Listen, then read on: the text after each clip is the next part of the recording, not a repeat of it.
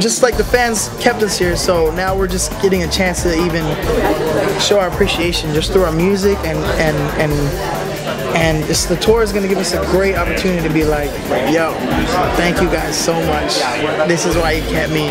Let me remind you, and hit that show up. Yeah, and it's just going to be nice to like get back to doing what we do. American Idol in the show is odd. It's very odd. No singer ever goes up and has to be judged right there and only gets to sing a little bit of a song, and like, I mean, it's just, it's an odd thing. So like, and all of us are all musicians and we're gigging before this and whatnot.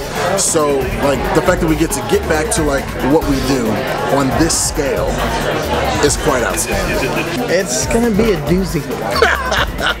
A lead doozy. Tour's gonna, being on the bus is gonna be like the best.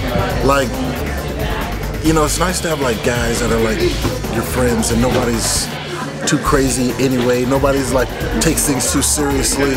So like, we can have fun, we can joke, and you know, if it's time to leave somebody alone kind of thing, and get rest and whatnot. So it's just gonna be the best. It's like we're in college right now, but this time we're studying to do what we love, and then to have cool guys. That's what the show is like. The show is like college. To be a star, to be a musician, to be a professional, successful musician, and you have to take the lessons you get from like our vocal coaches and the producers and the crew and the people and the judges as lessons. It's all class, you know. And now we get to go out on the kind of, this is like our internship. Yeah. You know, we get to go out and get a little taste of like the big time with the arenas and all the people, you know. And then we want to shift all this over to a successful career after that.